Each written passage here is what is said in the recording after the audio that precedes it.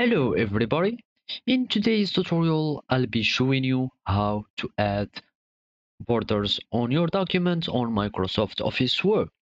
So the first thing that you have to do is to open your Microsoft document. Then all you have is to follow these simple steps. First, you will go to the design ribbon.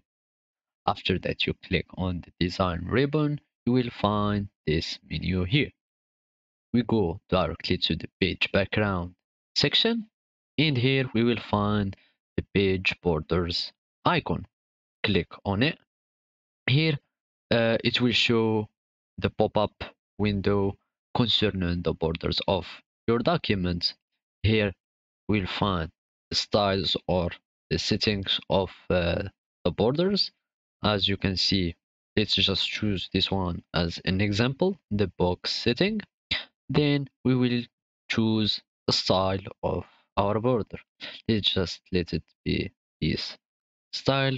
We can also control the borders or the corners that we want. Like if you want your borders this uh, in this style, or just use all the borders.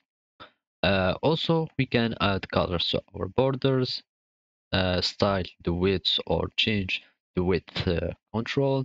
Also, there are the art configuration or setups, but we are going to go for none. And here, as you can see, this is the application settings. So you can control whether you want your border on all pages or just a specific page or specific section. We are going for the whole document. As you can see, this is our border, and if we add a page, we will find that the borders are concerning all the pages. Let's go again for the borders and choose just for the first page. As you can see, our border now is set up just for the first page. So this is how you add your borders on your documents on Microsoft Office Word. Thank you for watching and goodbye.